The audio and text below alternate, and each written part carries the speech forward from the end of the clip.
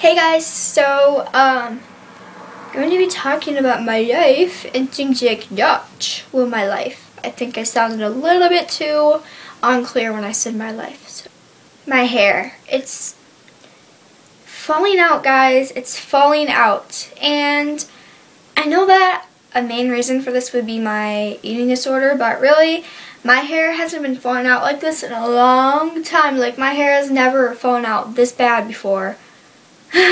Like at lunchtime, I was like going like this with my hair, and then I looked down and it was like a bunch of hair in my hand, and I'm like, oh my god, like that scared me so bad. My hair has been thinning out. I always expect there to be like a bunch more in the back, and it's like, there's not anymore. Like, my hair is really thinning out. I know you guys probably think I'm just giving you a bunch of shit, but it is thinning out, and I do not like that. It's been really easy to prevent binges recently. Like, it's so much easier. I think one of the reasons is because I'm on Prozac instead of Lexapro now, and I looked up like some kind of medication for depression you're not supposed to take if you have an eating disorder, but I'm like kind of experimental with that. I really want to take it. I'm not sure what it's called. I forgot about it. But it says do not take if you are diagnosed with anorexia nervosa or bulimia nervosa. And I'm like, oh my gosh, maybe it would make me not want to eat at all. But then again, maybe it might make me extreme, like want to have food like to the extremes. So I'm just sticking with Prozac. Coffee is really a main source of me not binging, because drinking coffee, it has this stimulant that prevents me from binging. So this morning I woke up, and today, ever since then, it's been different. I haven't been able to control my appetite as well as I have been. I had an insane urge to binge when I woke up, and it kept on coming up. Like, it was like a compulsive thing. Like, I wanted the food over a period of time. And then in second block, I caved in and I binged. I had 4 or 3 packages of Pop-Tarts. And then I had another after my binge and purge. And then I had hot cocoa.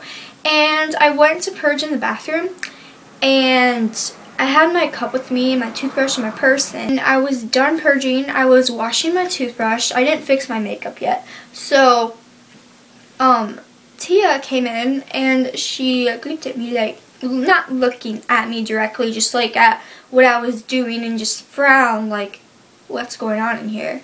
I made an awkward face like, she said, brushing your teeth? And I'm like, yep. But more like, yep. And I was just like, maybe she knows that Blee makes purge with her toothbrush, because she has struggled with purging and anorexia and cutting. Yeah, her hair fell out. A lot of it did. I never knew about all her problems because I was a freshman. Like, it was weird. Like, we were both active in our eating disorders when I was a freshman, and I was sitting right next to her and we were talking in normal conversation. Like, it's so weird how you can be standing right in front of someone who has the same issues that you do, and you don't even know it. I make really weird sounds when I purge and when I'm done purging. Like, the burps I can make are so weird. I may have kept some clips of it of me burping in this video. Maybe not. I don't know. That's awkward. But like, when you binge and purge for so long, you're used to things going up and down your esophagus so often that you burp so easily. It's disgusting. And my friend Kylie gave me some Skittles. Yummy, yummy. I'm not really that much of a fan of Skittles. Like, I get tired of them. These are really good. Just the original. I didn't have the whole thing. I had like probably this much. So probably like 90, probably like 60 calories. I really didn't have that much. Like, I said no thanks at first because I was like just not in the mood to like deal with food. Not exactly naughty, because I like food, you know. So yeah, and then she's like, oh, I don't want them. I'm like, give me them. She pretty much knows now that if she has food that she's not going to eat, just give it to me, because I'll eat it. I wish everyone knew that about me, because I would just take all the food. I'd be like, hey, you give it to me, don't throw it away, I'll eat it. today I didn't write down what I ate. That wasn't a good idea. But I've had 5 Pop-Tarts, Hot Pockets, chips, lots of chips. Okay, maybe like 2 or 3 servings of chips. Hot cocoa, and just other things that I can't think about at the moment. I've been binging and purging so much today in school. I haven't even added up what I ate yesterday and purged, but I have recorded everything. Oh my gosh, except for that gummy vitamin binge. Oh my gosh, no. I'm just gonna like not even record. I'm too scared. It's too much work, too confusing, and too much shame would be dealt with. November 5th, I kept 1,360 calories and I consumed 3,270 and I purged 1,905. Yeah, Halloween was quite bad. I went full-blown cinema on that candy.